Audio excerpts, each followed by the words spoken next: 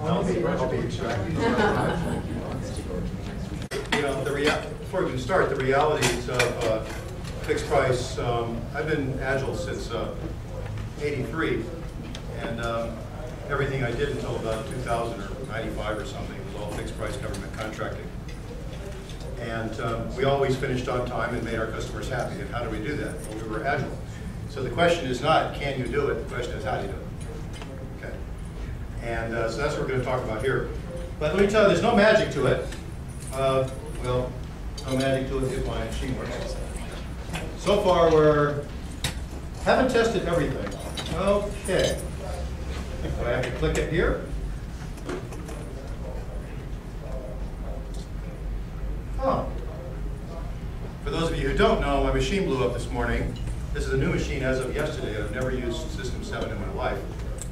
And I downloaded a copy of this off the cloud from SugarSync about an hour ago. And all of us keep our collective fingers and toes crossed because I have no idea what's going to happen. But what's really going on here, and I don't know why page down doesn't work, who knows? So, why it works? Well, what I found out a long time ago is that when you have a collection of features and you do what I would call standard budgeting on the features, which I'll describe, function points, all this ugly stuff that we have forgotten how to do because we're Agile. But if you did that stuff, you always had enough money to actually finish on time. But if you did your little, pockets of money, how my coins going? Not too bad. Get little stacks of money on each of the features, and if you're in a waterfall, then you actually spend the money on the features you said you were going to spend the money. It winds out you didn't finish right. Some of your features are overdone and some are underdone. And what all agility is about is being able to rearrange whatever units of money you have, hours, people, money, rearrange them on all the same features so they actually all finish. That's all agility is. Okay? I wish it was easy to do, but that's all it is. It reminds me of, I'm a military guy. We used to have a race in the military where everybody starts off, with tanks and guns and everything, a 10-mile run. And the time for your team is the time of the last guy that finishes. It's a team building exercise. And so when you finish, I'm a big guy. I used to be fit, 100 pounds ago. And I'd always finish with like 3 packs and a couple of rifles, and the guys that stuff belonged to were carrying the other guys. And the idea is to get yourself across the line. That's what software development is all about. When you think about fixed price, fixed feature. Your job is to get all the features across the finish line. That's it. And that's where the agility is. So this is the goal. Okay, hey, down arrow works. Okay. So we're trying, you can see the lower right-hand feature here had a budget that was bigger than it needed. And so you have to steal from its budget for the other features, and the budget wasn't big enough. And this is all law of large numbers, it's standard stuff. When you estimate in the small, you're wrong. When you estimate in the large, you're right. So, any given story point can be of almost infinite variation in how much effort it takes, it seems. But if you have 1,000 of them, you can guess how long it's going to take to do 1,000 of them, very easily. You need some history. That's the problem. And that's all this talk is about. All right. So we're going to talk about what the goals are. When I talk real fixed price development, I mean real fixed price development, not this. We'll be fixed price one sprint at a time. When you finally get somewhere, we'll stop, which people are defining as fixed price. And I say, no, it's not fixed price. That's commodity pricing. You buy one sprint at a time until you're happy. No, that's not fixed price. Fixed price is when you know when you're going to deliver and what you're going to deliver and how much it's going to cost. All three of the variables. Otherwise, it's not fixed price. And since we're Agile, we don't want quality to be variable. So what we're going to talk about is these 4 things. How do you actually set up a large team to be Agile? So you actually do it. How you estimate at the beginning so you have the right pot of money. Okay? What metrics do you use to find out how you're doing? Those are the real things you're going to worry about. And nowadays, by the way, it's very cool in the US, how do you have a contract that allows you to do it? These are the 4 variables, And all you have to do is turn everything you think about in your P&P world, if you're in P2P, thinking in a waterfall way, stick everything you know and turn it upside down. Except for that, it's no problem. This is one of my favorite pictures. One of the things we have to realize in agility is reality wins. great picture? Yeah. But the thing is, reality wins. Now, project managers are taught that plans win, expectations win. I really, really, really want it, you'll give it to me. No, it's not true. Reality wins. When reality and expectations collide, agility must happen. Okay? Must, not should, not may, must happen. So this is the mind shift you have to have. It's got to go all the way to the top of your organization. That's one of the major mind shifts. We also believe in quality code. Now, why do we believe in quality code? Because we're nice to our code? No, we don't care about that. Not really. Chapter 1 of the first XP book that Kent Beck wrote is on flattening the cost of change. And he says the reason we do this is to flatten the cost of change. Why? So we can trust our velocities. We can use velocities to project into the future. That's why we do it. Not about the code. It's about predictability. We want to flatten the cost of change curve. And so this is one of the promises. Now, is it totally flat? Probably not. I think that as the system gets large, I think the effort goes up a little bit. You know, probably as a function of the log of the thing or something, or the magnitude. I mean, it's not going to be as easy to find the places you need to change when the system is large. Even if changing once you get there is going to be just as easy.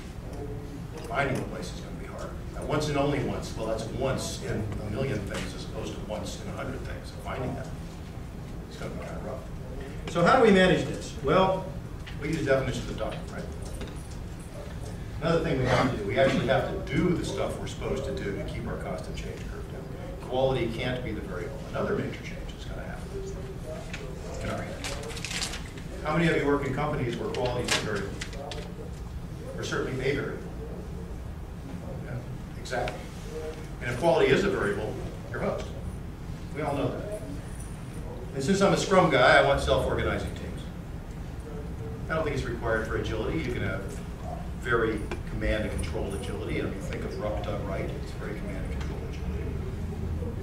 XP, I'm not convinced that when you have 14 well-defined processes that you do them where you're not really doing XP is self-organizing. Okay, just saying. But I love self-organizing. I've been to one of these. Awesome, awesome. 200 guys just show up. And what you do is based on what tools you brought. You're afraid of heights? Nope, you're up there. Down here, what are you gonna do? Very cool, totally self-organized. All right, so let's get started with it. This is what a framework is, or a process. It's people plus process produces product, right? That's the basic formula.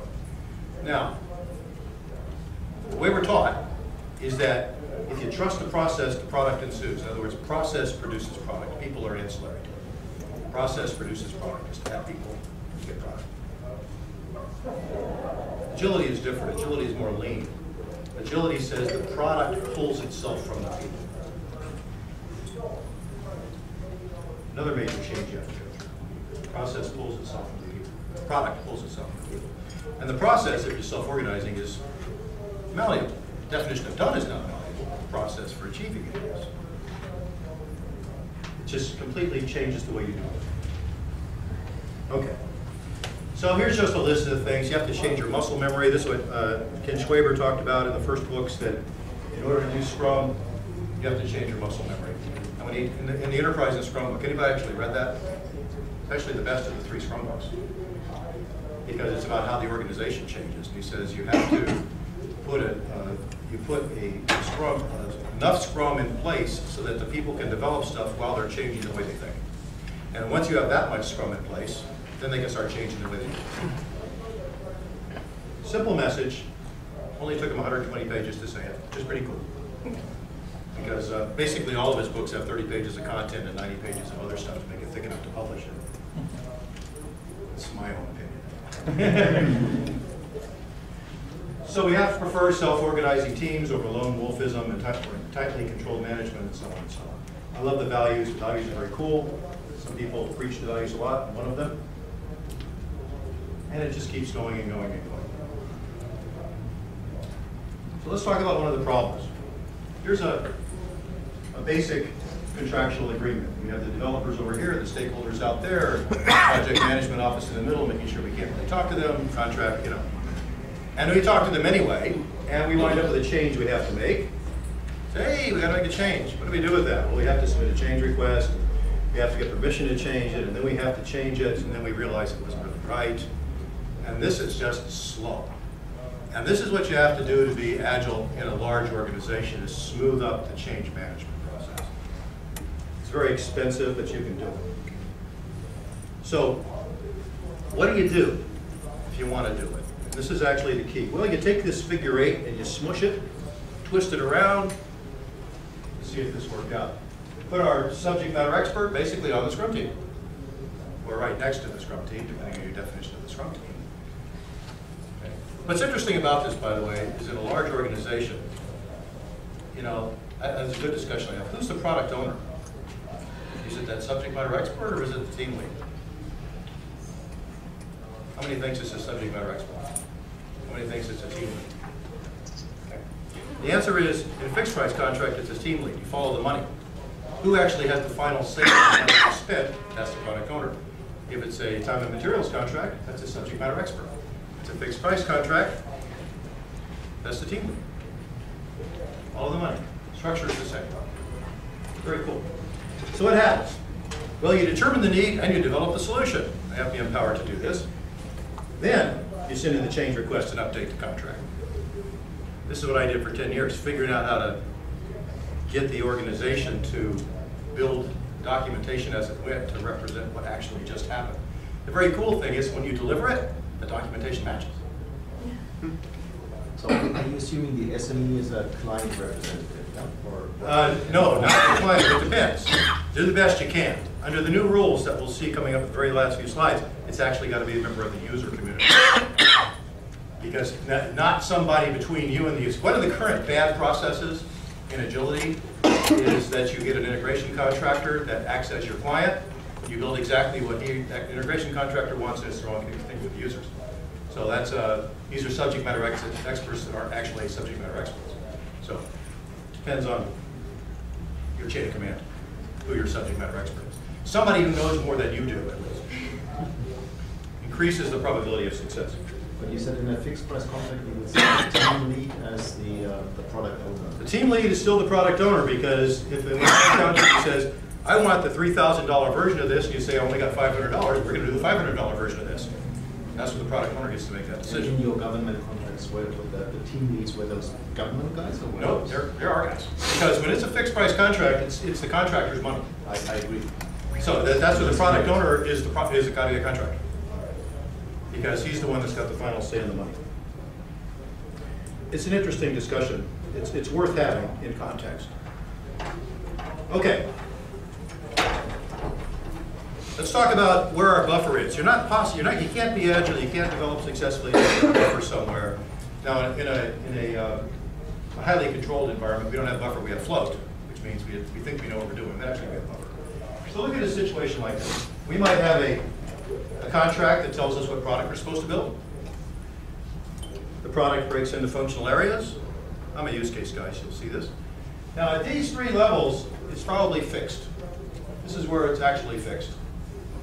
And then your functional areas decompose into use cases, and your use cases decompose into stories that actually develop use cases. You have lots and lots of buffer here. How many stories does it actually take to build a releasable version of a use case? Got at least 30% buffer for each use case. Got all those nice to haves at the end of your S-shaped curve. You don't have to do those, they're nice to haves. One of the rules I'm talking about getting everybody across the finish line, your goal is to develop every must-have before you develop any nice-to-have across the whole organization. That's why you got to set up an organization there that can manage that. That's what we're talking about here. How many use cases do I actually need in this functional area, or how many can I solve with people and some instructions on how to do it? I'm developing a product that involves people and software and hardware.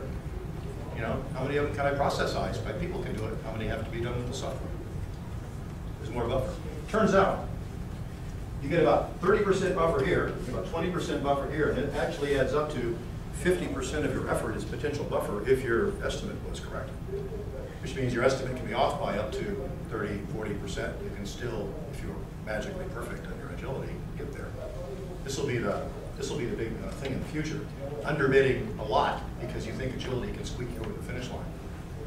Now we just get underbidding a lot so that we can have large change requests to make more money. That's the way it is now. All right. Lots of agility. All right, now let's talk about why this is hard.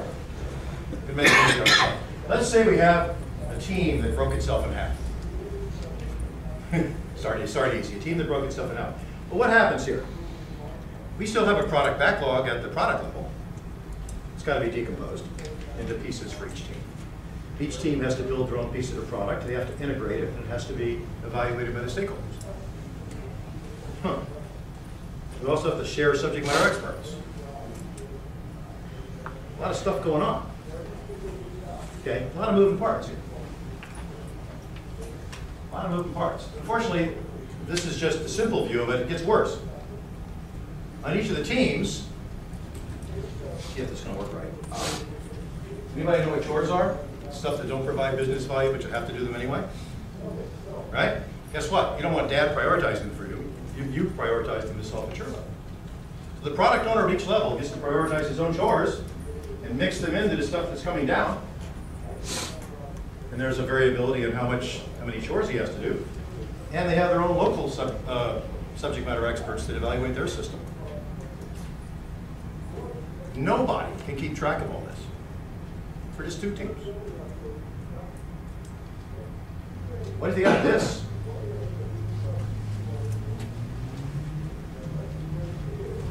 Yeah, it's an ugly mess. How many moving parts are there that you got to manage on any given day? This is why we like really highly planned out things, so we can pretend there aren't moving parts. We don't want there to be moving parts because we can't manage them. But the fact is there are moving parts, and if you're agile, we're managing the moving parts to take advantage of our buffer. That's exactly what agility is, managing your moving parts. You're making it hard on yourself to be able to manage your buffer. It's a mess. How do you do it? Actually, we have solutions. The solution is called, well, it was originally called the Scrum of Scrums, so it didn't really work, but the product owner team does. We have an example, a project team that's made up of 3 development teams. We take the product owners, we take the product owners and put them on their own team. This team's job is to facilitate communication, cooperation, solving cross-cutting issues, and things like that at this level. Okay? They meet every day, right after their teams meetings. All the product owners meet together and they say, this is what my team saw, this is what my team saw, blah, blah, blah. And this is the key. I'll tell you about the key in a second. The key is that you have these all over the place. So he can show you a large organization again. All right. So what's happening? You know, maybe these guys are producing bad code. They got some code quality issues. Maybe these guys' stuff isn't integrating well. Maybe people hate this product. You know, maybe the test lab needs some new servers. Maybe all this stuff's going on every day. Who's managing this? One thing I heard from a student: if you don't manage your constraints will manage you. I love it. You know, the impediments will gobble you up. And by the time the impediments have gone from being risks to becoming problems, you're a host. So how do you manage this? Does the guy at the top do it all? No. In a highly command and controlled environment, yeah. All the problems go up, Dad solves them, all the answers come down. You know, it takes you 2 days to get an answer for anything. I needed the answer in 5 minutes, I got it 2 days later. There's a chapter on that in Coburn's book.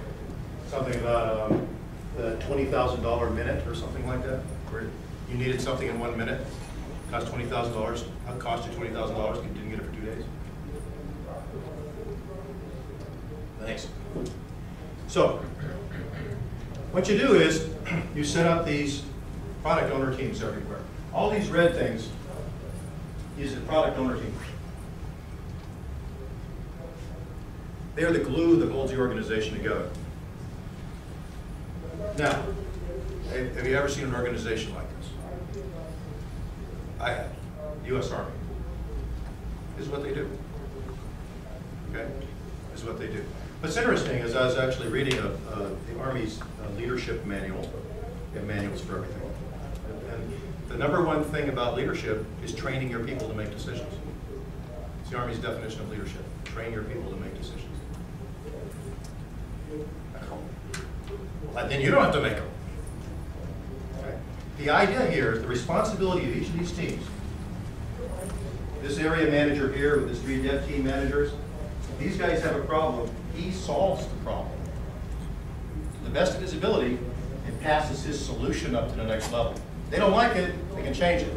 But the thing is, by training your people to make good decisions, you make the right decision 95% of the time, and you have as streamlined a system as you can possibly have, where all the decisions, problems are coming up, decisions are coming down, and everybody knows what's going on as much as they need to. This guy has no idea what's going on over there, but it's not his problem. The only guy who needs to know that stuff and that stuff is this guy. This team up here. They're the only ones that have to know that stuff. So make sure they're the only ones that do know that stuff.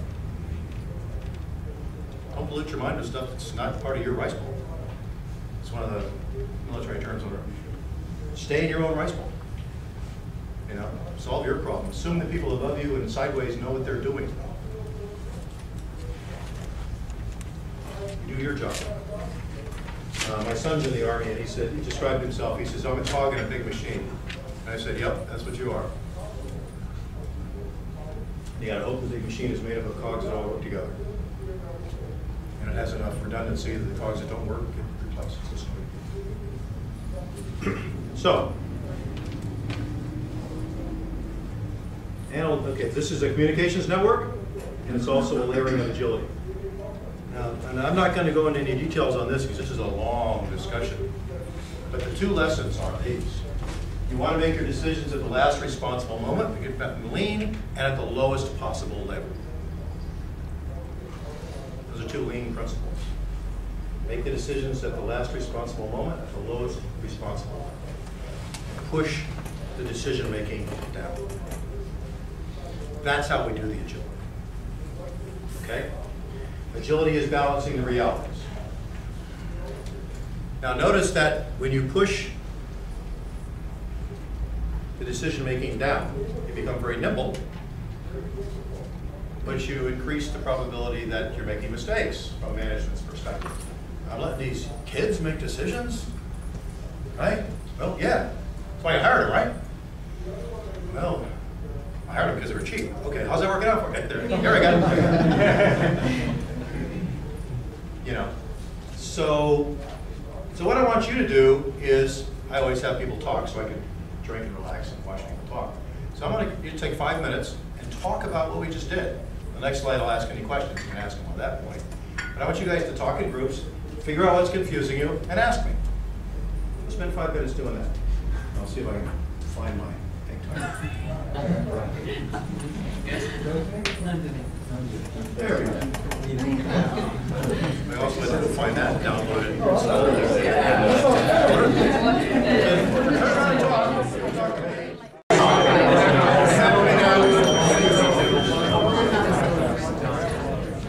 Right. So, speaking of Scrum in the large, all this stuff we just talked about, that's the Scrum Master stuff. Right? Wait, say that again. How does the Scrum Master get the organization to do this kind of stuff? Setting up the organization is Scrum Master stuff. Now we're going to move into the product owner stuff. I have a question, Dan. I'm going to go to the next page. You can ask the question. Let me just irritate you. Oh, fine. Gee, that was hard.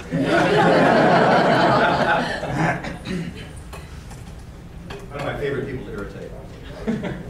Okay, what's your question? So you had that collaboration network thing. Yes. And the question I have, my experience with product owners is that they're not full-time on the project. And so expecting them to be the purveyors of risks and issues around the organization, up and over and through, Yep. for me, I have not seen that work. Well, the people, I would say that the people you've seen as product owners aren't actually product owners.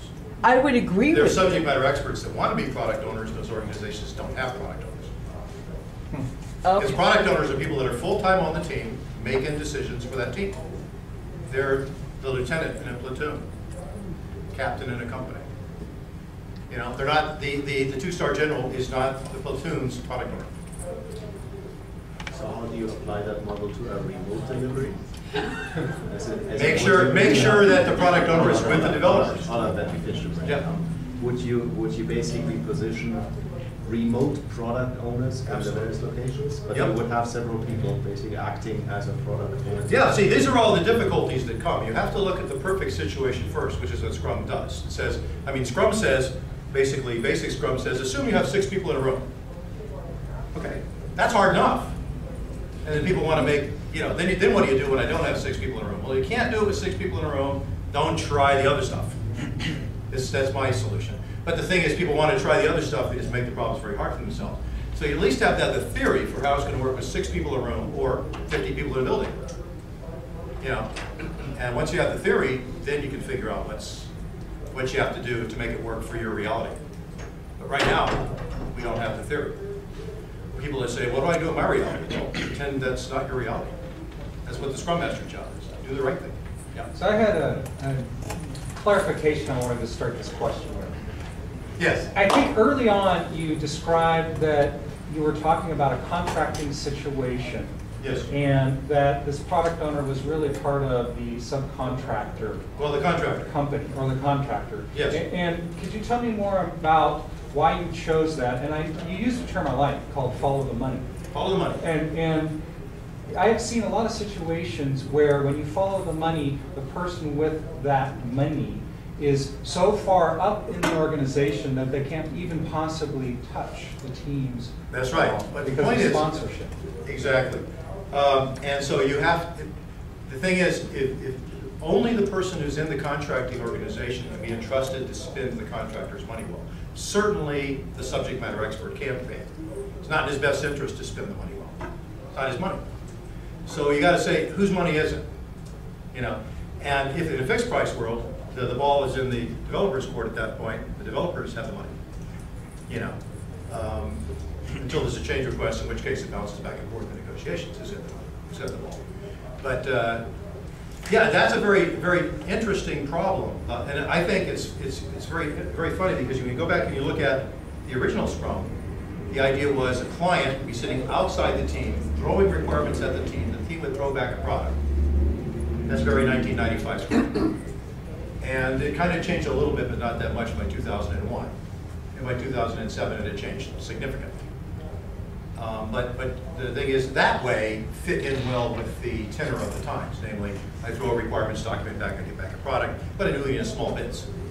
Major improvement over large, long bits. But we're talking the ultimate agility here, where you're agile inside a sprint, you're agile inside the team.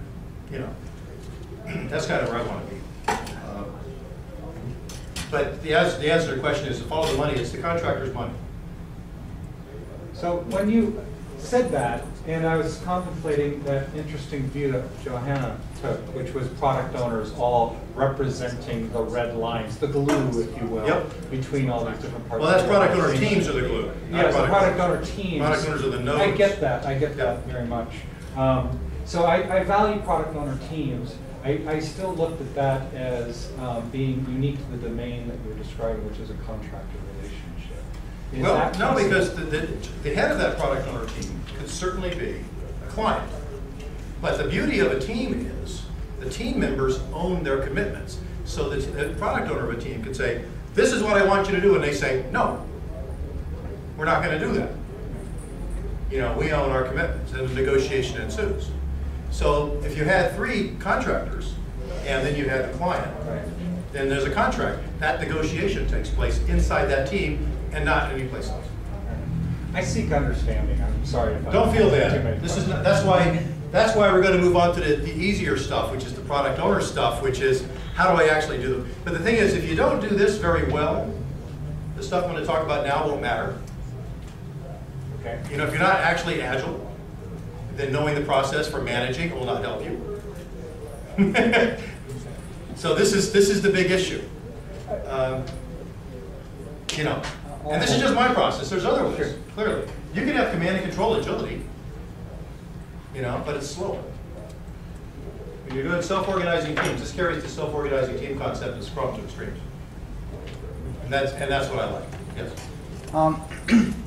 So a big part that's still missing for me is when you're talking fixed price contracts, Yep. and being agile, to me, a big part of that means recognizing that what the client asked for at the start of the project is probably not what they actually need. And that's what we're going to talk about next. Okay, good. That's why I said at the top two layers of that thing I showed, where you have the product and you have the functional areas, that's probably real. The use cases and the stories are definitely not. That's where the agility has to happen. So what we're going to do is we're actually going to talk a little bit about release planning, because if you talk about the whole project, it's going to be impossible. If we talk about portfolio management, it's even more impossible. Let's talk about release planning, because that's what gets us to where we want to be. Now, when you talk about Scrum, generally these are the things you might have read about. You know, the product backlog, the sprint goal, and the sprint backlog. None of that is about releases. People have tried to jam the release planning exercise back into Scrum, and I think that's cool, but they don't know how to do it. So I'm going to try to talk about that. This is my view of a release plan. It has these pieces. You know, and that's what I'm going to talk about. Now, the thing about release planning is it's very cool. It's a balance, right? It's a balance of features and time and team. That's, I mean, so you got to have all three of those things nailed down.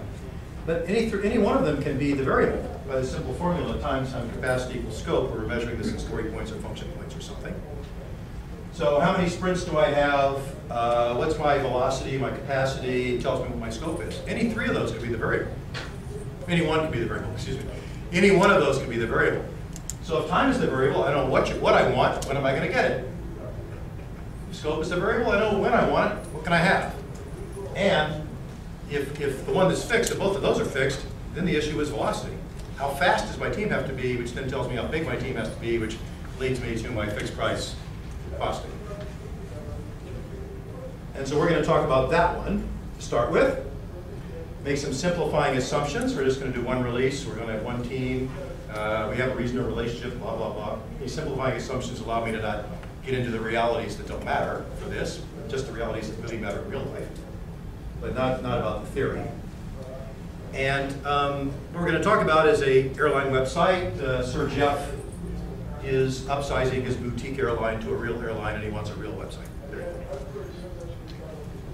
And he says, what do you want, Sir Jeff? I want all this stuff in 6 months.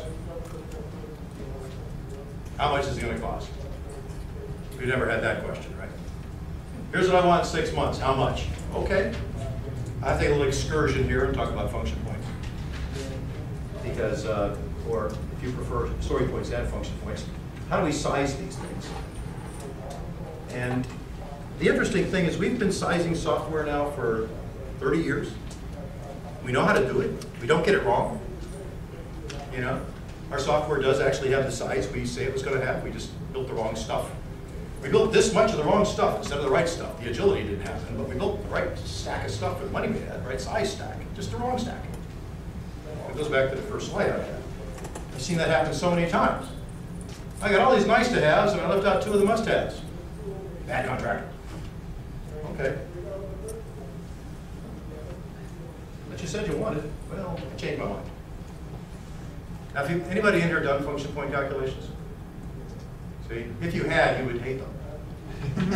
The IFPUG, International Function Point Users Group calculation techniques are heinous. They are grotesque. But there's a different one called Cosmic. I know, great name. Cosmic. Because of the name, I think it's not taken seriously, but it's actually pretty cool. It's been around for 20 years. And all it does is it measures, and this is for counting function points, arrows on a sequence diagram. You have your system here. And how much data moves into the system or into the database? Into or out of the system or into or out of the database. Basically, count up the arrows, bang, here's your function point calculation. So you calculate a function point one scenario at a time, one thread at a time. That's how you actually calculate it. It's pretty simple. Let me show you some examples. back in our context. And I'm going to link it back into Scrum here. So here we have a small transaction. You know, add traveler to itinerary. I put in some data, it gets persisted. Size is 2 function points. So I say, well, its story is 2 story points. So it's a small transaction. It's a small story to implement the small transaction. Story points equals function points. Well, that's cheating. Yeah, duh. But what's wrong with that? Yes? You're building the sequence diagram as part of the story, so you don't know at the start. No, no, no. I'm saying if I knew it. Oh, if This you is my knew. exemplar. Okay. This is my exemplar. I'm not going to do the estimating by counting story points. That would be crazy. But I have to have exemplars. So these are my exemplars. Here's another one. I put in some data. I talk to a backend system. I get some data back. I put it out. Medium-sized story. 4 cosmic function points for the transaction is a 4 function point. The story is a 4 story point to get it implemented. And then if there's a large. Okay. So what do I actually do if I was estimating? Is I would take these 3 exemplars, and I have functional story, and I would turn to the team, and I say, pull out your cards, guys, got your cards out. Which one of these is this most like in terms of moving parts? And they talk about it and say, medium, large, bang, bang, bang, just bang them out. So the functional ones, by the way, the cool thing is, if you say it's a medium, and all of a sudden you go in and you start working on it, and you realize it's like a super duper extra large, you ask yourself what happened. It's a retrospective issue. Okay, why are we estimating this type of story badly? Or are we just having internal scope creep and it really is that small, we're just gold plating it? These are good questions. For architecturally significant stories, this is actually key. I was talking to a guy about this who's a government guy, and he said, let me guess, and for architecturally significant stories, you count up the function points and double them, right? And I said, I love you. Yeah, because you get 2 things of value. Story points measure a value. You get 2 things of value. You get not only a function point, but you get an architectural decision. And then for non-functional ones, you just say, how much effort would it take? Which one of these has about the same amount of effort? So the idea is that you wind up with story points that on average, a function point takes 1 story point's worth of work. 1 function point takes 1 story point worth of work. Now there's lots of things that you do that don't produce function points. It turns out that this is historically true since the 80s. Half of your work is functional, the other half of the work isn't. So you would expect that you'd have twice as many story points as function points. Okay. Now you have to actually see this to believe it. So back to where we were. So now we have these function points. This is what the guy wanted. Here's the cool thing. This is for you, Steve, use case guide. So a use case is a collection of scenarios. Each scenario, single scenario, has a single black box test and a sequence diagram, conceptually at least. Therefore, the black box test leads to a story. The sequence diagram tells me how big it is. Done. Piece of cake. Well, at least for the functional scenarios. Turns out that, is Gerard in here? Okay, good. His props for stereotypes. Not all use case driven development has functional stories. There are non-functional stories as well.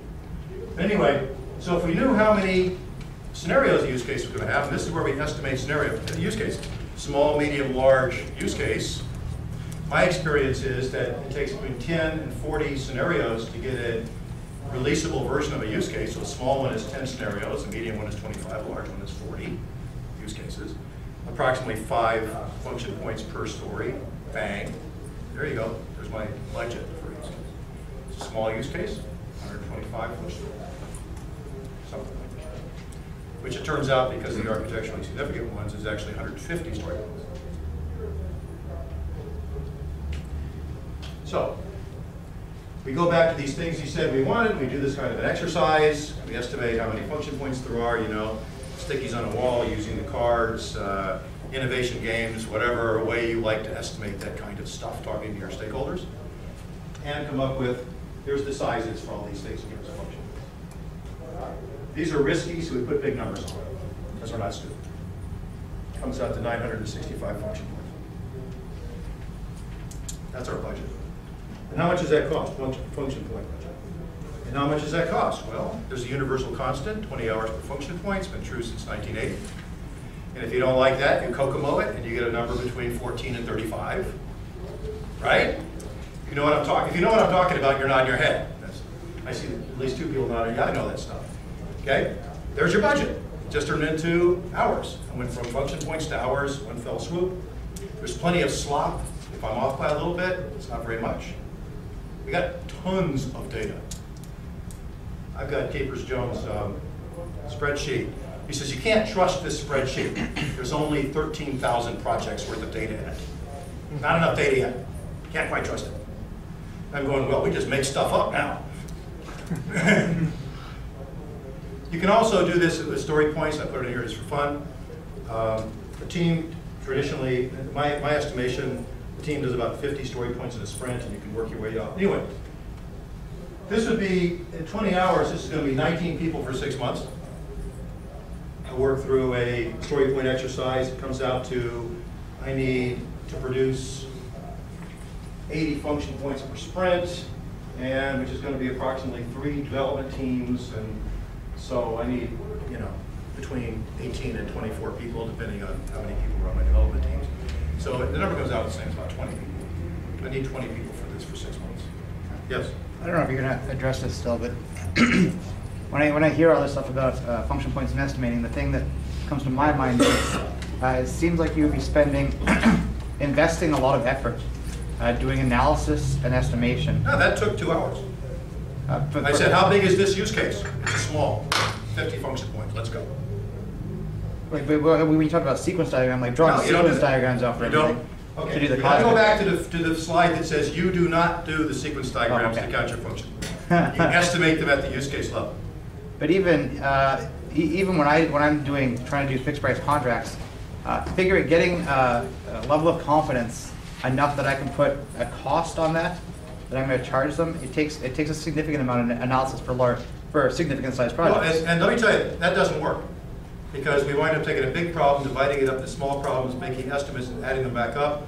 And if you know anything about, you're always off by 30%. By the way, it's not because you did it wrong, it's because that's statistics.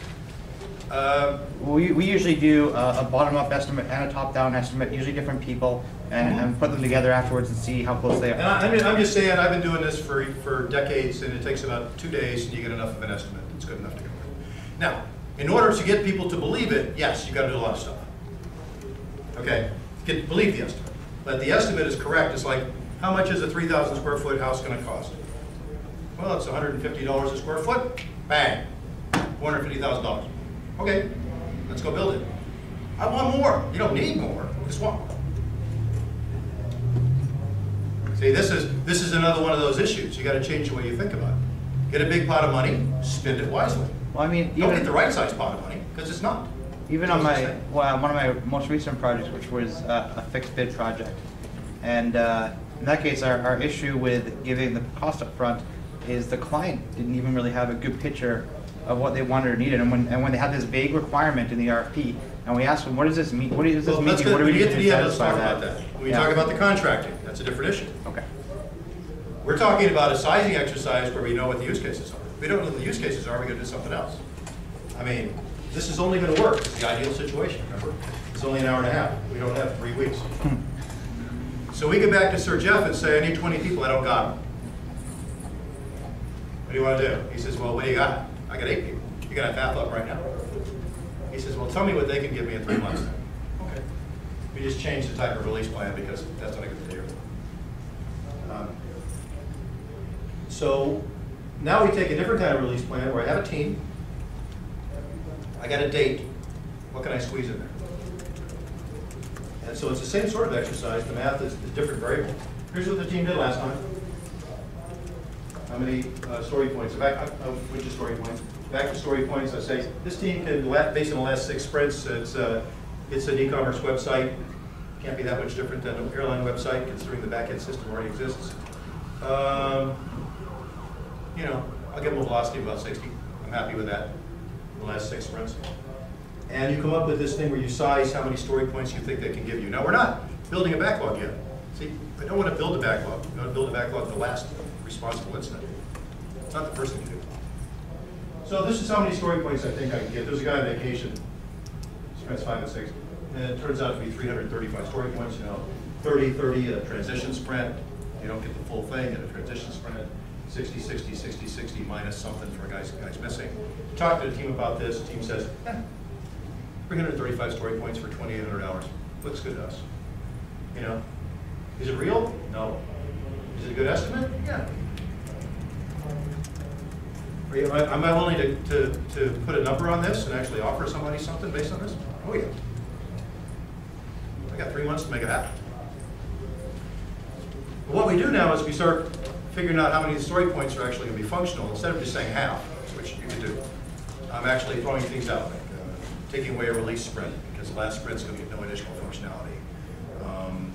Maintenance for the system they're already working on, chores, subtract all these things out, and using some, you know, rules of thumb, come up with 178 story points. You can round it, not one exact. 178 story points will be functional. Now, if you believe in that whole architecturally significant stuff, that's somewhere around 150 function points worth of it. Unfortunately, we're not using So this is where we do we go back to estimating the actual use cases. Now we got 178 story points to play with. We go look and say, what can you get for that? Here's what I like to use. Numbers like these for small, medium, large use cases in terms of story points, something like that. Like I said, 10, 25, 40. Now, one thing, if you're doing a website, use cases are a lot less complicated than if you're doing a client-server app.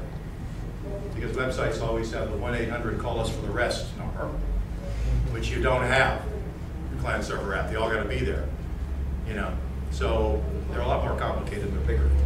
So people that try to move from doing websites to client-server always take it in the shorts, and that's why, because the websites, the use cases are like 3 times as big, and they don't take it into account. But that's why it's interesting cost-benefit analysis there. Changing from a client, doing the next one instead of a client server app into a website with a help desk. Very interesting mathematics to try. Cost you 1/3 as much for the development, then you got sustaining help desk people. Very interesting. Anyway, back to the P&P again. Our basic S-shaped curve for delivery. This has been around forever. It's not mine. It's not Agile. It's just softwares. And what happens is, if you're delivering a use case, basically, you deliver the architecturally significant scenarios first, and you build your walking skeleton, or in my case, a backbone. Then you build your must-haves, and then you build your nice-to-haves. That's what you want. That's the purpose of a product owner, is to prioritize these in this order. That's why you don't do it with a plan, because plan, some must-have turned into a nice-to-have, a nice-to-have turns into a must-have, you build them in the wrong order, what happens at the end. So you got to be constantly reprioritizing. And because you're constantly reprioritizing, you have to build code that can change easily, you go all the way back to that stuff we're not good at. You know, which is writing code that changes easily. So, about approximately 1/3 of your effort for the architecturally significant stuff, 1/3 of your effort for the must-haves, 1/3 of your effort for the nice-to-haves, which is also your buffer then. They're nice-to-haves. So that's your buffer, it's your rework, it's your nice-to-haves, the last third. That's where that 30% of effort comes in at the end. That's your buffer. And this is if you know what the use cases are. If you don't know what the use cases are, you have more buffer. Don't you find that in a contracting org, at least in my experience, you never do the nice-to-haves. If you finish the must-haves under budget, you pocket the rest as margin, because if you go over budget, the client's not going to pay you extra. Well, then don't go over budget. That's an easy one. But ask the client what he wants to spend the money on, unless you have a contract that allows you to pocket it. I don't know. Well, government contracting, you're not allowed to. Well, if it's fixed price, you can, right? No, if it's government contract, you're not allowed to. You make 8%, done. It's fixed price, we monitor your hours anyway. It's horrible. Yes? So for all your estimates, like say the requirement, are they all, because it sounded like you said you can make pretty good estimate on how much of the At the epic level, yes. Right, but are they usually for requirements that your team has done similar things in the past? Are they cases? Well, that would be a good idea. Yeah, but are If they no, you know, the thing, there's actually 2 estimates. We'll talk about at the end. There's the estimate of how big is this thing in terms of story points, and then there's another estimate of how fast does it take me to develop the story point. These are independent. And the second one, you want a team that had experience, so you just have to take a guess.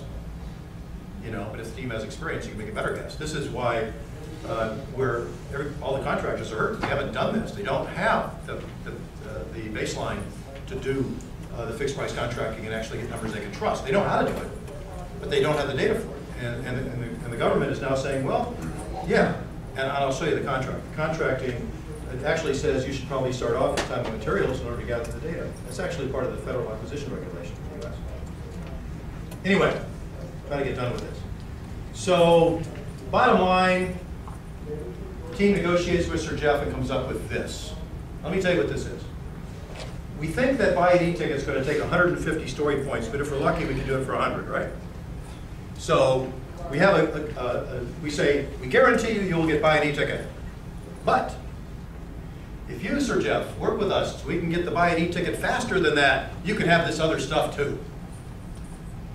That's the right way to do a contract. It's a win-win, lose-lose. Win-win is easy.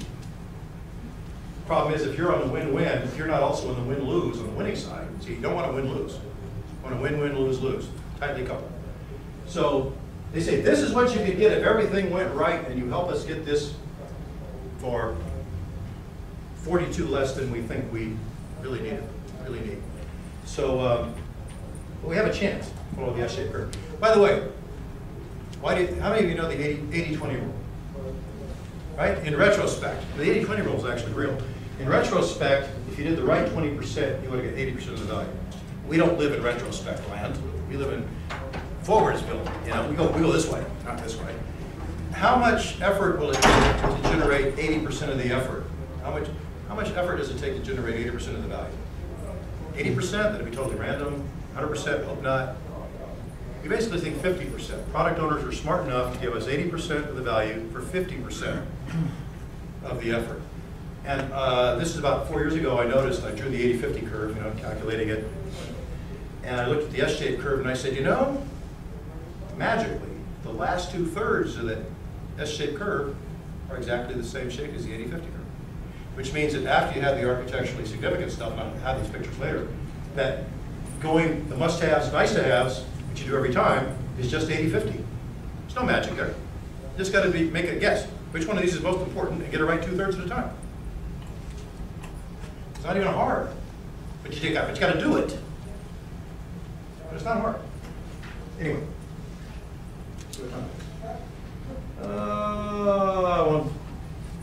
I'll just mention this. So there's our 178, and there's the rest. We know the 108 is risky. Okay. Now, I'm not going to do this. We kind of had that discussion. Let me just show you what the release plan looks like. Then we can come back and talk to that. That was a discussion where you guys talked for 5 minutes about that negotiation and how hard it would be. But I have a feeling that we wouldn't finish. We only got half an hour left. So sorry about that. We talked about that. So what do you actually do? Well, our goal is, we promise, we will get you the initial release of the website, and you must be able to sell a ticket. Do I know what sell a ticket means?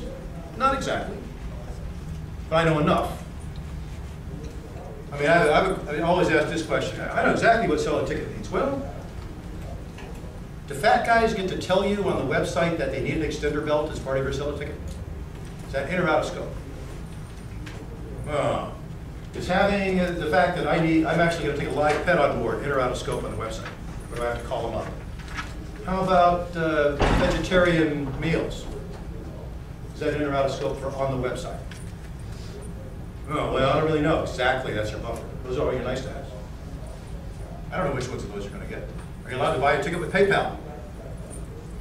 That would be cool. Yeah, but is it in scope? Is it a requirement? I don't know. There you go. Okay, this is what we have to work with. Is all that stuff. Okay. And we'll see that in this particular case for Catalina Air, it gets kind of interesting. So here's our strategy. First, we'll learn how to use Cutlass. That's the back-end system. Then we're going to get a minimal buy an e-ticket as fast as possible. And if Sir Jeff helps us with this, then we can do status of flights and investigate pilot time sheets. That's our strategy. And he buys into it. And if our strategy was followed, we would get this. Isn't that pretty? That's our, I hate to say it, that's our moral equivalent of the Gantt chart. I say that, you should have gone, ooh, but it is. But it's not about effort. It's about story points. How many story points? How many story points are we going to get on these things, if we're lucky? Do we know it's real? No. That's why it's called a game plan. Like I say, every coach has a game plan that shows he wins. Half of them are wrong. You know, it's that simple. So your game plan is bound to be wrong. That doesn't mean you can't adapt. And you will. That's where the agility comes in. You have to adapt to the game plan. Okay. So, any questions on this thing? Do you believe you can actually do this? I actually do. Actually, I'm doing it again. It's a tutorial on release planning. It's always a fun one. 20 people in the room, and basically I show them this one, and then I say, now you're going to do the next release. Here's what Sir Jeff wants for your team. Here's what Sir Jeff wants for your team. Here's what Sir Jeff wants for your team. Go. And I tell you what, it's the word problem from hell. You know, that's it. That I'll tell you. It's not impossible, but it is the word problem from hell, and you need to know your way around Excel. You need to have somebody who can do it. It's not trivial, but conceptually easy. It's straightforward. Straightforward yet difficult. But there's the result. So here we have our chores. This is the stuff we do that doesn't provide business value. There's the maintenance of our system. There's investigated cut list. There's the buy and e ticket. And there's our release activities over here.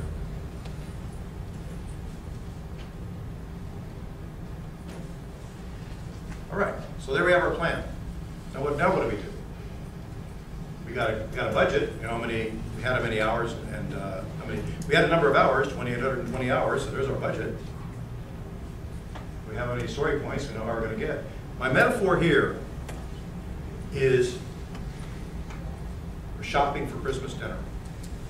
20 people are coming over. You're going to spend $20 a person. That's your budget. Go. You're not going to get to go to a big store where if you pick up the wrong stuff, you can put it back. You know, what's your strategy? You're in Europe. You're walking down the street, you're buying stuff. The bread store, the meat store, cheese store, you know. What's your strategy? That's this. Buy the most basic things first. Now that's always a fun one. Let's talk to our stakeholders about what's the most basic things. Somebody's going to say, don't you dare come home without a pumpkin pie. Somebody's going to say, you can lose the green beans if you want. Somebody else will say, I'm allergic to pumpkin pie. I really need the greens. That's what I can handle. What if there's no turkeys? Well, then don't even bother to come home. You know, you get all this guidance from your stakeholders. There is no such thing as basic stuff. There is stuff. And there is the product owner who decides which stuff you're going to deliver. You hope he gets it right. That's his job. And you hope he continues to talk with the stakeholders and gets good feedback from them to refine it, and they come to closure. And this is a picture I drew at least 15 years ago that shows this is what the developers think they're building, this is what the stakeholders think they're getting. Time goes on, you hope they converge. That's agility. And at the beginning, you're sure you're synced up. I know exactly what you want. I'm going to go build it. And you're probably 70% wrong. You know? And of course, time also travels. Anyway, so we have this plan. So any questions on the plan? Because now we're going to look at the metrics, then we can have full time for questions. So how do you monitor this? We have to be able to know where we are so that we can have the input to agility. You know, agility is based on meaningful feedback. Well, lousy feedback leads to lousy agility. So we need meaningful feedback. This is what I learned. I was actually an intel officer. We were the meaningful feedback on the battlefield. If there was anything about agility in the military, it was intel guys. This is what really just happened. Here's a picture. Where'd you get that picture? Can't tell you. There's a picture. You know, that was my job. So let's look at the monitoring the release. So what actually happened? And I'm pretty sure that back arrow is not going to work. But Oops, not there. There we go. This is what we thought was going to happen. This is what actually happened. This is the number of story points that were produced. This is the number of hours that were expended. Notice that the total of 322 is well within any, it should have been 335, it's 322. Close enough, not a problem. But look at some of this. See, let's see. See these right here. Not too many hours, lots of story points. Those story points were easy. Okay? Lots of hours, not very many story points. Those story points were hard. This is where when you start dividing things up, the law of large numbers kills you. The variability goes up with the smaller the set. Anybody knows the law of large numbers, you take, if something has an average of mu, right, little mu, you do 500 of them. You take and divide the standard deviation by square root of 500. So you actually get some nice convergence as you go on. So what saves you in release planning is that if you have variability on a typical story, if you use your basic, it's called a beta distribution, it's shaped like this. And your variability is approximately 35%. The standard deviation is approximately 35%, which the variability is 70%. It's twice the standard deviation. But if you do 50 of those, the standard deviation is 5% because you divide by the square root of 50, which is 7. It goes from 35 down to 5.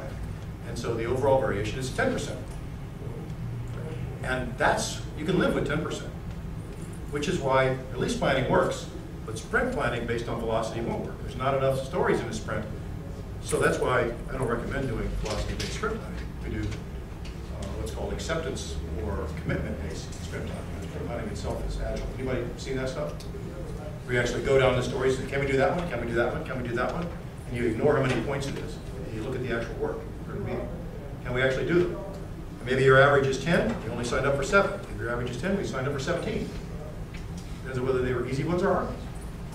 But across the whole release, it averages out. In a sprint, it doesn't average out. And for any given story, who knows?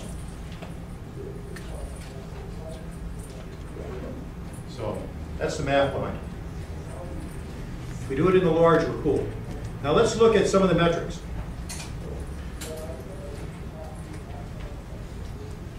That's a beautiful thing. You don't even know what it is, but it's a beautiful thing. So this top line is the 335 story points we thought we needed. Well, something happened in the third sprint. We went to Sir Jeff and said, you know that 108 story points we thought we could get that for? Just fooling, it's got to be 150. We were right the first time. Now imagine that. You just walked in and said, we need 42 more story points. You didn't ask for more money. You said, we got to find 42 more story points. You'll be freaking out, right? No. Now you're in slightly more aggressive buffer management mode. You've got the story points to play with. Just got to make sure you don't spin them on anything else. We'll show you that at the end. Right here, this line, this is how many story points produced. This line is how many story points produced minus the maintenance project because Sir Jeff did not care about those. This one's an interesting one. How many of you know about lean and having minimized your inventory? Minimize your inventory in lean. What is your inventory? A spec'd out requirement. That's your inventory. So when you extract a story from an epic and put it on the backlog, it just became inventory. If it's sitting over here as just unallocated story points, it's not inventory yet. So this is how many stories have been extracted from the epics. Did a little bit of initial analysis. And then you do more analysis. Right there, this jump happens in an analysis meeting at the same time you told yourself you couldn't have it. And this here is your inventory. You want to minimize that, right? 2 or 3 sprints worth. It's a little more than that here. 2 or 3 sprints worth of inventory. The last thing you want is a requirement saying, hey, look at me, I'm done. Look, I got a table, I got data. Just do me. And it's wrong. How many of you know those requirements? You know? It's just wrong. It's not useful. But it's sitting there saying, hey, I'm good, thank you. Just don't make them. Just in time. That's a whole different issue, the agile analysis thing, different issue. And down here we have our actual function points produced. Now, if anybody knows function points are the measure. So when you actually finish something, you can draw the sequence diagram for that scenario and count them up. Now, when you're bug fixing, you don't add any function points, but you do function point equivalents of work. I might do two function points equivalents, but I get no delta in function points because I threw away two that were wrong and I added two that were good. That's what a bug fix is. So when things start to look like this, and they start to separate from how much work you're doing, how many function points you're getting means you're fixing stuff, you wind up with your S-shaped curve, your function point S-shaped curve. And that's how you know you're about ready to deliver. You're just fixing stuff. You're not adding any new stuff. It S-shaped curves on the function points. This is the S-shaped curve that we know well. Anyway, fairly easy to produce this, actually. Okay, fairly easy to produce this. And it's got a lot of good information in it. It tells you about velocities, function point velocities. Notice that the number of function points is approximately half the number of story points at a given point. That's pretty cool. That's actually what you'd expect. How many of you do earned value metrics? Grant, raise your hand. Earned value metrics, I'm on your slide now. There you go. Hey. SPI and CPI. Earned value management is something it's going to be required when we do fixed point stuff for the military and government. And so we have to make sure they actually measure the right things, which is earned story points or function points. I got them both here. And cost performance index, CPI. Am I getting the story points for the amount I thought I should spend for them? Schedule performance index, SPI. Am I getting the story points as fast as I thought I was going to? So I go back to my initial data, and I can plot what actually happened. So here's my story points SPIs. Here's the baselines. This is the copy of those same rows we had way back when. And here's what actually happened. And cumulatively, you can calculate the SPI and the CPI. Now, the reason they're essentially parallel is because the team size didn't change. You see an awful lot of projects where SPI and CPI go like this, and what that means is I'm behind, I'm throwing people at the project, and so my SPI climbs back up to one, and my CPI goes in the toilet because I'm throwing more people at the project. Oh, very common. Okay, this one we didn't screw up the estimates, we didn't have a problem, fairly parallel, no sweat. You can also calculate SPI and CPI based on the function points. Here's the calculations based on the function points. Now, since you're actually monitoring the functionality more closely than you are the story points are more fungible because there's chores in there and you own them, but the function points your client owns, right? So you really want to nail the function points, and you might squish the story points around a little bit, push some stuff up till next sprint, like that new test box that's going to cost you 6 story points to install. Push it off until the next release. And so these nailed it. You know, these nailed one. It's exactly what they said they're supposed to get. And that's your classic earned value metrics. And but in an agile sense. The thing that's really strange about earned value metrics is earned value makes more sense in agile projects than it did in regular projects. You know, well, the requirements document's worth 20%. Why?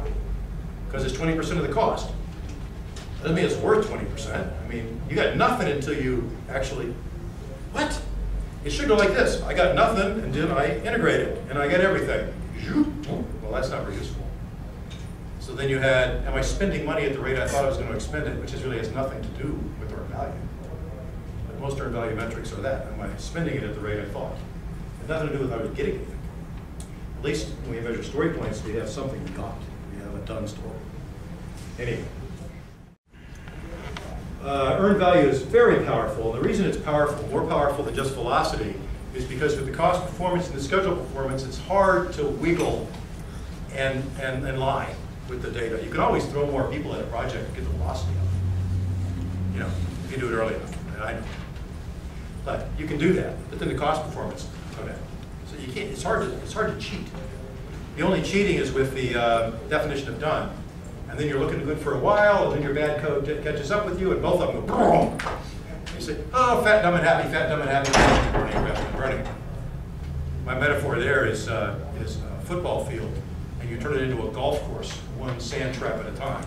And eventually there's nothing but sand, really, you know. And that's what happens to, actually, I've been on football fields that were like that, but that's the definition. You know, you're about 3 seconds slower than 100 on these things. It's all mud and sand. But I like that because I'm not very fast. So how about earned business value, last metric? Business value is not something you can actually measure while you're doing the work. You can only measure it once you deliver the thing and you start selling it, and then you can say, did we actually make what we thought we were going to make on it?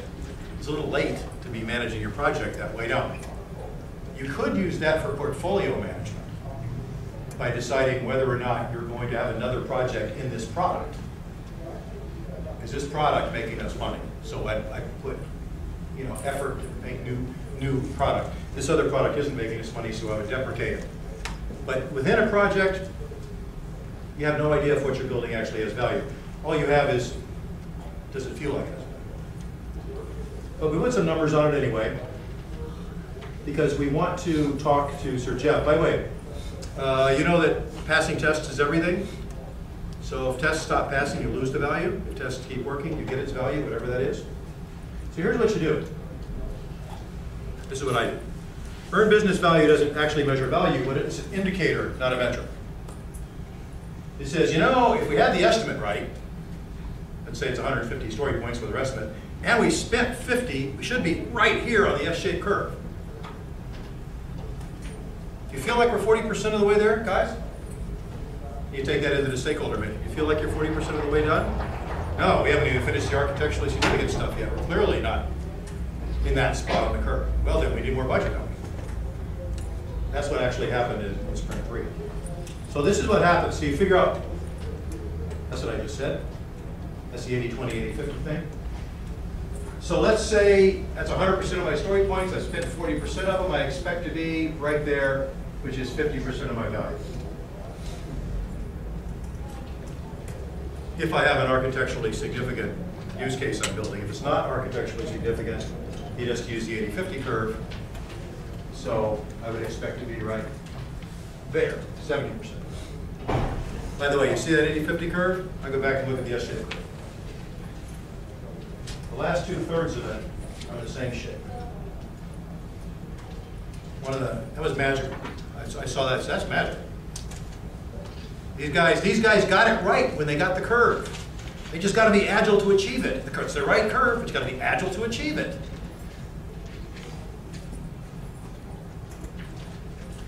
Anyway, and here's the data.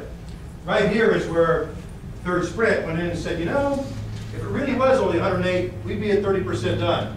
And we're not. We haven't even finished half of the architecturally significant stories yet, so there's no way we're 30% done, because that's the first 30%. So we need more budget. So by putting more budget in it, you drop the earned value, apparent earned business value. Notice the aggressive buffer management. You get these guys minimally releasable, and you take all these story points you had at the end, and you put them on this. Okay? This is where you're robbing from Peter to pay Paul, based on you want minimally releasable features. Right? That's what we want before we start beefing them up. And then over here, this is just adding them up. We had these numbers, 80% of that one, plus 10% of this one, plus 10% of that one. So the whole project released at 97% of the value.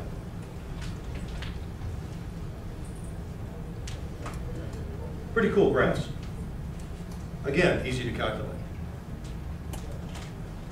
Well, once you have the equations. And this is one of the things I had to fix up this acronym, because the font was wrong. So we were talking about, let me just show you stories to epics. Here's an example of stories to epics. This is the epic, buy an e-ticket, and these are all the stories, and these are their stereotypes, which we're not going to talk about. The added sprint is when we actually when we actually extracted it, the story from the epic, and stuck it in the backlog. So zeros mean it was upfront analysis, the initial meaning. and so on. And then what sprint did he get done in? Notice we didn't do all of these down here, even though we found them, like special needs is not going to be there, bring a pet on board is not there, pay with coupon is there, but telling me how many scuba tanks you need was there. That's what Sheriff cares about. He takes people to Catalina. How many scuba tanks you got? It's more important to him than are you bringing a dog. Okay. That's what's in there then. So, for example, these are your backbone stories. When you do a use case, you have the backbone, architecturally significant main path. Then you have alternative paths. Then you have beefing up use cases on beefing up business rules on existing paths. And then you have clean up the interface. This is not me, this is Gerard. That's all I have, Gerard Massaros. I wrote this paper in 2004 on story time. Brilliant stuff. Brilliant stuff. So that's how you actually decompose your use cases. All right. That's the metrics. Got 9 minutes. Put it in overdrive and do the. Any questions on metrics? Can you go back one slide and tell us the columns? Oh, yeah. There was the sprint that you found Okay. it. The sprint that you extracted it from the epic, the Okay. sprint that you did the work in, how many story points were small, medium, large, how many function point equivalents were produced, and what was the delta of the function points. Okay. So this data here is what was used for, and then there's also an hours column. That isn't used in any of the metrics, so I deleted it. Okay. So that was about 150 story points altogether? Or? This is, well, it's 100, the total was 150 and it used 132. You actually use the hours in that comparison graph between the function points or the story points delivered and the hours it took, and you use the comparison some story. Yeah, but that was cumulative per sprint, not by story. But yes, so the story is cumulative by sprint to calculate the earned value metrics, but not cumulative by story. I'm thinking that Were those estimated hours, or those were from a time tracking? these are time tracking hours. Okay. I would imagine that this would be useful if you're a really hardcore company and you wanted to see if an hour on one type of stereotype was different than an hour on other types of stereotypes. If they were, that you could actually do some fine tuning there. But I don't think any of us in this room are within 10 years of needing to do that. Okay. So let me talk about contracting for a second. This is quick, because this is something I talk about with. I've been around government contracting, military contracting for a long time, since the early '80s when I was a contracting officer on the government side. Then I became a contracting officer on the civilian side. And the federal acquisition regulation basically says, share the risk. This is actually negotiate a contract type of risk is reasonable contractor risk, which means share the risk.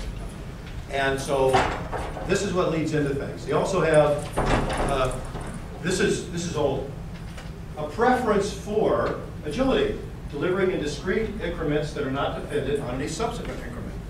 The problem is there's a nasty word here called maximum extent practicable. And everybody said, that's not practicable for us, we're not going to do it, we're going to stay with our waterfall. But this has been around for 10 years, saying we prefer agility. Yield Standard 498, which was published in 1994, said we prefer agility. Didn't use it agility, called iterative incremental. We prefer iterative incremental development. The government has been trying to get it out of contractors for 15, 20 years now. But they always put that maximum extent practicable in there, and the contractor says, nope, not practicable for us. Because actually the way we do things right now is what makes lots of money for contractors, big contractors. And the government's tired of getting raped. I'll tell you that right now. And so they have said, you don't understand. So then the next one. It also says that you should change your type to gather data. And this is the latest one. Section 804, 2010, National Defense Authorization Act. There's no more practicable in here. Shall develop and implement early and continual involvement of users. Notice it says users, not subject matter experts. Users. And multiple rapidly executed increments. There's no more wiggle room, at least as written. They'll find some. It's my mission for the next 6 months to make sure they don't find the wiggle room. But they've actually said, we will have you do agility now. That's it. That's it. And they had 270 days to respond on how. So they got about 12 months left to respond on how they're going to do it. Here's my dream. What I'm hoping will happen is we will have scrummish teams that develop with well understood definition of done. There's probably different in different domains, and they will sell function points as a commodity. What do you want? We'll sell you 50 function points a month for this much money. Here we go. We're ready. It's like miles of road. I don't know what road it is. Where do you want it? Give me 6 miles of road. Just tell me where you want it. Okay. You will have integration contractors that know how to work with the stakeholders and figure out what road you want. They're taking the epics and decomposing them into stories for you. That's their job. We already have this, by the way. But the problem is, what we don't have is this last one, which is clients that show up with stakeholders and SMEs. You notice that that was subparagraph A. Thou shalt show up with users. So right now what's wrong is these guys belong to the integration contractor. So they build the wrong thing, they show it to the stakeholders, and then they blame these guys. That's the way it works now.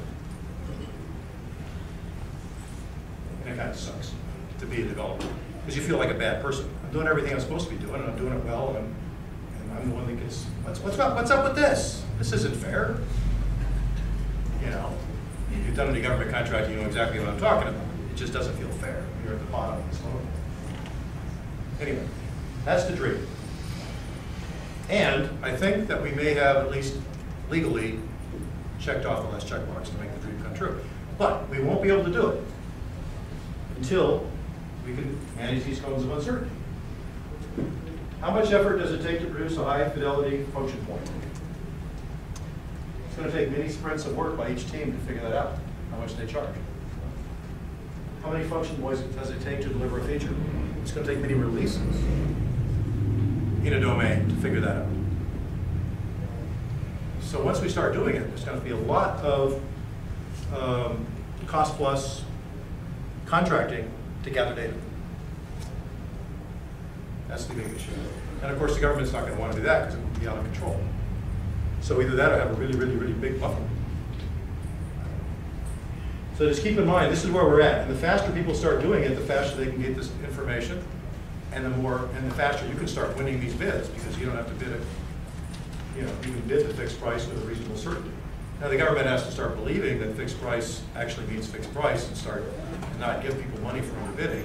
It's not a bad behavior. It's government bad behavior. There's a lot of bad stuff going on right now in the fixed price world, but the solutions are there. We have them all. We just have to go do it. So Dan? Yes. I have a question on that then. So probably the biggest risk actually isn't whether or not we can do fixed price. It usually is the underbidding. So That's another issue out of scope for here. Ah. because question, right? Because underbidding is the business model for many companies that I've worked with. That's their business model. And unless the government decides to beat them over the head with a stick, you won't. I see that as a bigger risk than the other. Yeah, but if you can't actually do fixed price and deliver for the amount you said, then nobody's going to believe that. Then you have nothing besides underbidding. I mean, underbidding is what you got. So until somebody can actually do it successfully, you've got no leverage. So you got to, you know, it's a tough one. And I don't know the answer to that one. I'm working my way up. You know, write totally code, then do good analysis, then do good release planning. Now we got fixed price. Now we got other insurmountable problems, and I'm running out of career to fix them. So somebody else has to do that. I'm tired. Tired. Okay. So, any questions? So, 12 seconds. yes, so my question was is that in an ideal world, like, you know, if you're working in a partnership with the government companies, then getting Yes. that requirements and analyzing them and story points is possible. But in government projects that I've worked on, they don't give you that much information. They give you a 10-page document or a 5-page That's right. document. and you're asked to bid within 10 days, and everybody else is guessing numbers, and you know, you're up Well, against the rest of the world. last time this happened to me, last time before I started coaching full-time, was in the late 90s, and we had to build an avionics system. So we had a requirements document like this. It was our obvious garbage from front to back.